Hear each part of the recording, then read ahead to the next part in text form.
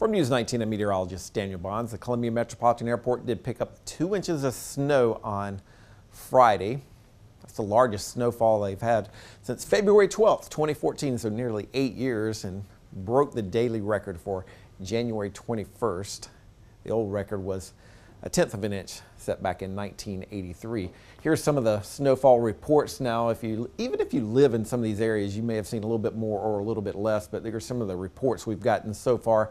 Camden reporting 3 inches, Lexington, Blythewood 2.5, a little bit more than that in Lexington, about 2.3 over in Irmo, about 2 in Ridgeway, Bishopville, Little Mountain, Winnsboro, 1.5 inches in Forest Acres, and about 1 inch in the Gamecock City. Once again, you may have gotten a little bit more or even a little bit less across the Midlands. But here is a first look at some of the snowfall estimates, at least a map that what we've seen. It does look like the highest amounts were up towards Kershaw County in this purple area, 2 to 3 inches. And this little blue area about 1 to 2, and then this light blue area talking about a trace to maybe 1 inch. Don't expect any more of that today. Do expect some sunshine. It is going to be chilly though, with high temperatures only in the upper 30s to near 40 degrees. The record low for today though was 7. That was set back in 1985. Some people may remember that very cold January.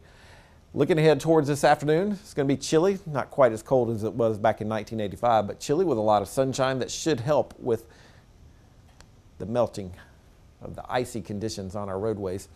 Clear and cold tomorrow morning. Possibly the coldest morning we've had so far this season. And then tomorrow afternoon, we should see a lot of sunshine. It will be a little bit warmer for the second day of the work week. But for today, high temperatures, upper 30s to near 40 degrees. We'll call it mostly sunny skies. And then lows tonight, dropping down into the upper teens and low 20s. High temperatures tomorrow, upper 40s.